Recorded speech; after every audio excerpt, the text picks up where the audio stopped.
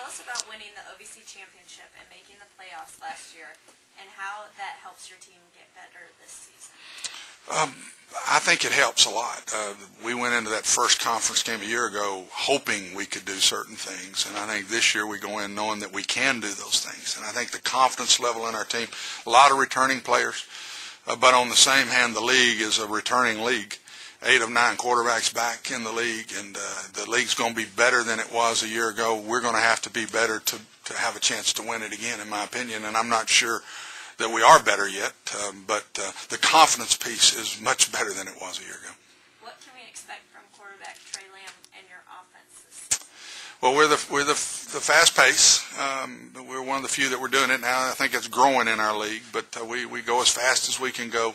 You got to have a quarterback to be able to orchestrate that, and to have Trey back as a 3-year starter has made it easier on us. I don't have to spend near as much time with him and working with some of our other kids. But Trey's the sharpest quarterback I've ever coached. I mean, he's going to stay and be a GA for us when we leave, and he knows our stuff so well. I just let him go, and I even let him call some plays this spring, which I'm not big on that, but he's capable of doing that. Turned off. Oh, it's off. It does that. It's off. It's got a ghost or something. Well, that's kind of weird. The ghost is getting hot. He's trying to turn on. What are your general impressions of the OVC race this year? I think it'll be tougher. I believe, again, that it's going to be hard for anybody to go undefeated. I'd be surprised if somebody does. And I think the league's better this year than it was a year ago just because of the returning quarterbacks. I've never been, I don't know how many years I've been a head coach, a bunch, but this is the first time I ever remember all but one team having their quarterback back. That's an unbelievable statistic, and I think you'll see it make a difference through the season. What do you like most about your team this year? Depth, experience and depth again. We try to play 70 guys in a game, close to it. I think if we can stay healthy, we can do that again.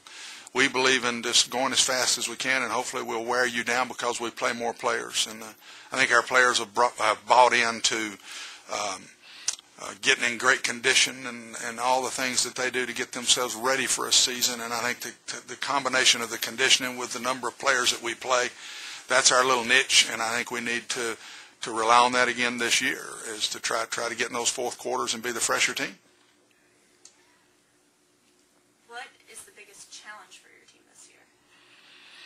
I think that it'll be that nobody's going to overlook us. So we're marked a little bit, and that's great. I don't have a problem with that. I think the second challenge will be we're not as experienced as we were. We had 25 seniors a year ago, and I think nearly 20 of those had started since freshmen. So we've lost some experience. I think we've got good players behind them coming in.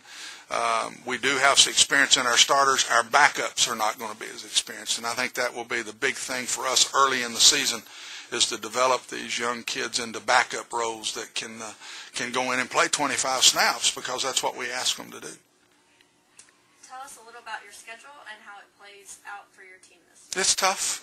We go to Oregon in the third game, come back home and immediately go to SEMO and to Murray State back-to-back. We open conference play with 2 straight road games.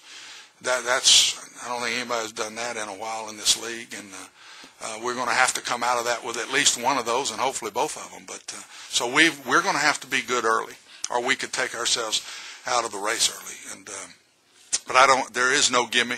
There will not be a gimme in this league this year. The last game of the year we won with a big score. The other 8 the other 7 went to the wire, and it was tough. So we had a lot of close games. I don't see it being any different this year. Thank you, Coach. Glad to do it.